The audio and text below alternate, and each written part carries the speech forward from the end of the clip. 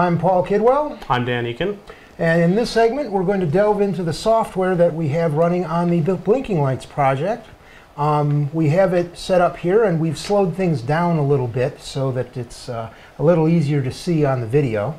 We have our programming cable plugged in, and I've tied into my laptop here. Okay. So we can actually take a look at the code that's running. Let's go ahead and move this off to one side then. We have to do our very crude screen capture capability here. But what I've done is our whole program we're running is from here to here. And the first thing we do, there's a set of, there's an array set up, 10 bytes, one for each shift register on the board. Okay. And we zero them out, and then we set the least significant bit in the least significant register to a 1. Okay. And then this loop here, all that's doing is every time through it shifts over 1 bit. Okay. So all 80 bits get shifted over 1. And when we reach the end, it'll clear out all of them and then set that first bit for us. Okay. Again. All right. And that's creating the wave pattern that we see. That's creating Okay. that, the lights sweeping across there. Right, right. And we have this line here, SR, that's calling the shift register routine that actually sends the message out.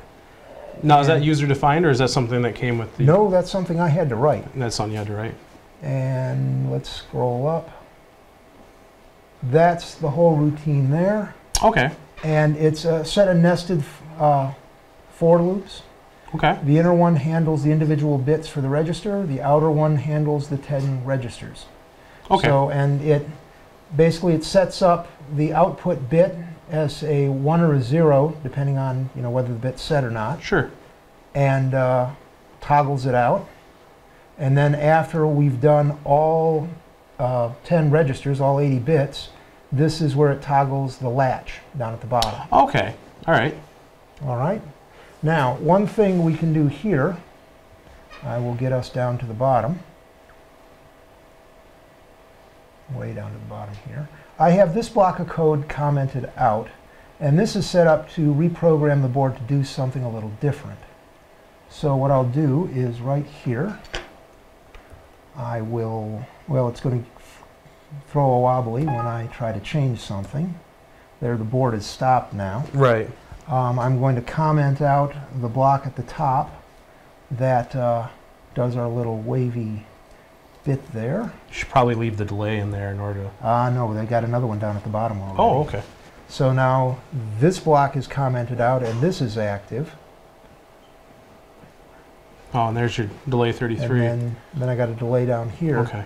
Now what we're going to do, I have it set up so that each register is a counter.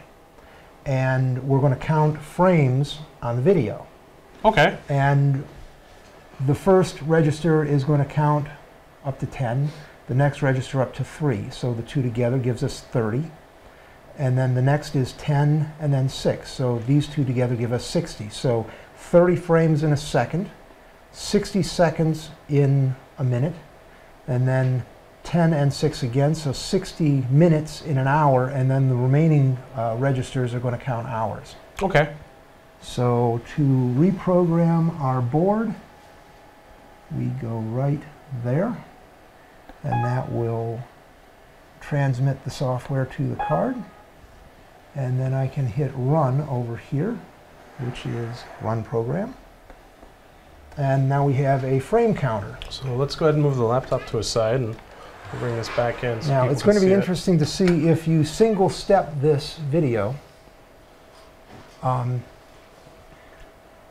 This is advancing once a second. Okay. So, and you can see you got one light, the other light, and then both off. So it's counting 0 to 10, so both lights would be off in that period. Okay. 10 to 19, so the first light would be on. Okay. And then 20 to 29, so the second light would be on. And then when you hit 30, you don't actually display 30, you wrap around to 0 and you increment this one by 1. Sure. And this is binary coded decimal right now, meaning 4 bits are being used for each of the registers. And the reason why it's not, if it was packed, it would be like these 4 bits would be in the second half of this, and I'd have a lot more characters I can display. Sure. But this is set up to actually go beyond this board and hook it into a 7-segment display. What I do is, after I've set the BCD code here, I would transfer that into another array where I would convert BCD to 7-segment, and you'd assign each one of these 8 lights. Well, we have 1 extra, but 7 of the lights would correspond to the 7 segments in a 7-segment display. So you'd actually have a digit that you could read without having to decode binary at 30 hertz. That does seem a little bit like a headache. But basically all these lights, all these resistor pack setups would go away. The resistor packs here would go back on the board, and then the ribbon cable would go off to where our 7-segment display is. Now, is the hour counter going to just go right down these? It wraps right around. So you could leave this running for days. Days, yes. Days. Yeah. We're not going to do that now. No, of course not. But that's more or less it. We got this set up to do a whole bunch of different things. When I design a circuit card, I try to do it as generic as possible because you never know what else you're going to want to use it for. Yeah, so make it modular.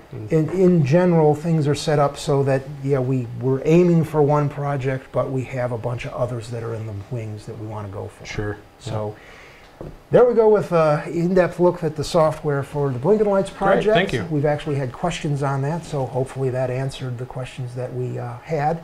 And we'll put this in the show notes, the software. So great.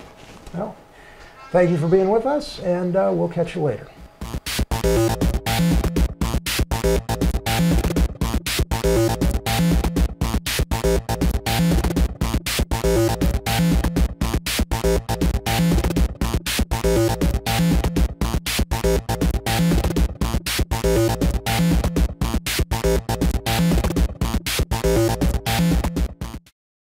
This video was made possible by a grant from the Future Girl Foundation.